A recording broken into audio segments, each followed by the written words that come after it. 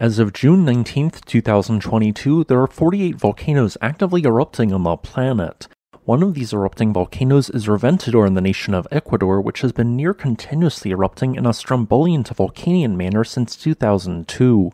Its largest historical eruption occurred from November of 2002 to January of 2003 and was assigned a volcanic explosivity index of a 4.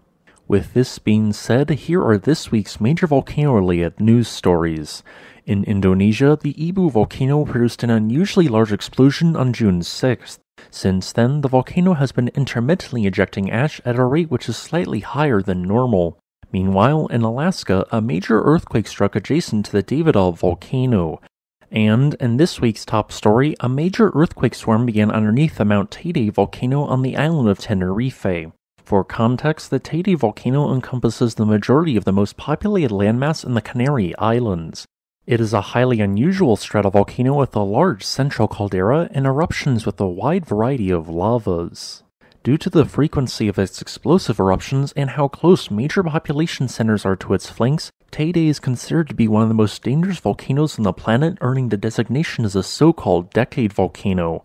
Although it last erupted in 1909, non-eruptive volcanic activity has occurred since, on several occasions, through a series of energetic earthquake swarms. One such earthquake swarm began on June 17th, where 458 earthquakes occurred in the time span of less than 24 hours. These quakes were centered in close proximity to the Chahora event, which erupted a dark lava flow in 1798. These quakes trended towards the northwest, representing a general line of activity which is the volcano's northwest rift zone. Almost all of these quakes were hybrid earthquakes, but in this case were not related to the movement of magma. Rather, although this latest activity is volcanic, they are occurring due to the movement of heated hydrothermal fluids at a depth of between 10 and 15 kilometers.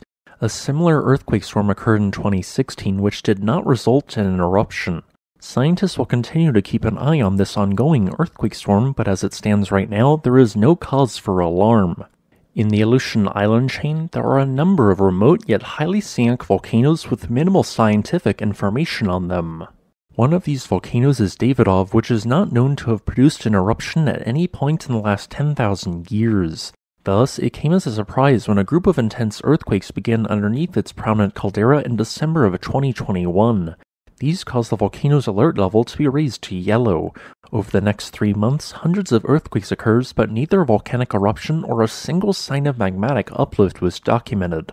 Although Davidof's alert level has since been lowered, it has continued to produce an elevated rate of earthquakes. Then, on June 4th, a magnitude 6.3 earthquake struck a mere 9.5 miles north of the volcano. This subsequently triggered a series of additional quakes underneath Davidof, which are occurring at near identical locations to those witnessed in December of 2021. While the shallower earthquakes could be volcanic, the major earthquake is most definitely not volcanic. I can presume this based on the fact that the quake occurred in the upper mantle at a depth of 105 kilometers. Regardless, the nature of the ongoing earthquakes at Davidof is still quite interesting. In Indonesia, the Ibu volcano has been near continuously erupting since 2008. Over the course of its still ongoing more than 14-year-long eruption, activity has been dominated by growth of a lava dome that occasionally produces small volcanic explosions. These explosions typically produce ash plumes that reach no more than 1,000 meters in height. However, on occasion, sporadic larger explosions do occur. On June 6th, an unusually large volcanic explosion generated a more than 4,000-meter high eruptive plume, marking Ibu's largest single eruption since 2018. In the month beforehand, eruption plumes had reached no higher than 2,325 meters.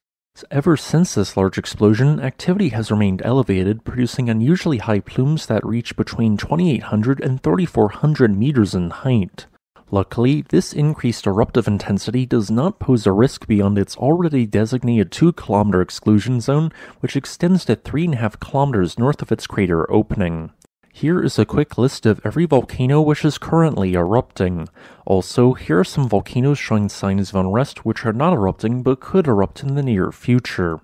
Thanks for watching. If you would like to request a specific topic, please leave a comment below. Additionally, I would like to thank my new patron Tom Jordan for supporting this channel.